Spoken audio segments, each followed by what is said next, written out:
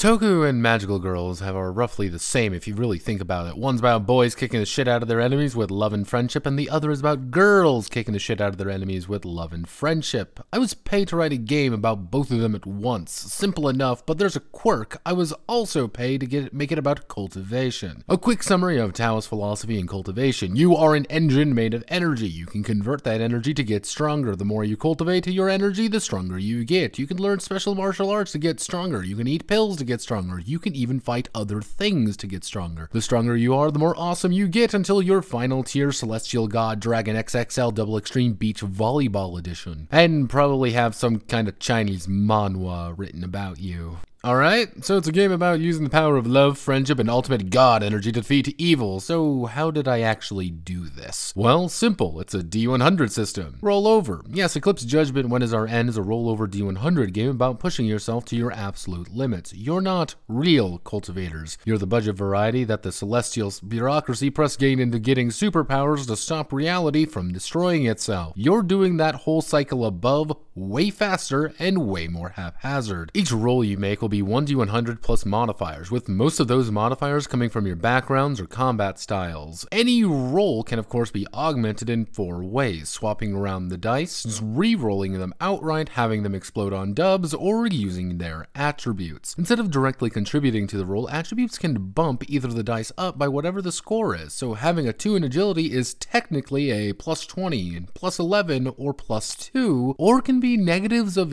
either, or just nothing at all. And yes, they can trigger explosions and can be swapped if necessary. But what's the catch? Karma. Your cultivation isn't free, and it's burning away your soul faster than you can fix it. You're an RV with terrible gas mileage, and you have a meth lab tied to you keeping it going. Karma builds by doing just about anything: swapping dice, succeeding too hard at actions, or just having a bad day. If you ever hit 108 karma, your body fucking ignites itself in one final burst of energy. You don't have any powers anymore, but hey, you won't be alive much longer to care. Now, you can ritually scar yourself to get rid of it, or you can build your relationship. These bonds with others allow you to reduce your karma by their intensity. Even simple acts that remind them of their humanity will slowly reduce it down, keeping them happy, healthy, and getting stronger, as this is also the way to get experience points. But why do we care? What's going on? We're just trading endlessly, right? No! Demons are here! It's time to henshin, baby! Yes, transforming into your powered state is essential to keeping the hero alive during fights, as they will not only gain armor points to soak up damage, but also be able to successfully use their